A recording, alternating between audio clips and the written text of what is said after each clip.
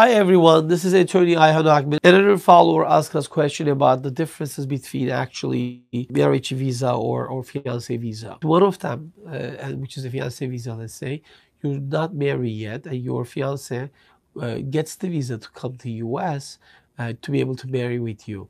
The second one, immigrant visa, which is the marriage visa, you actually are already married and your spouse sponsors you for you to get an immigrant visa and to be able to come to the US and to live actually with him or with her.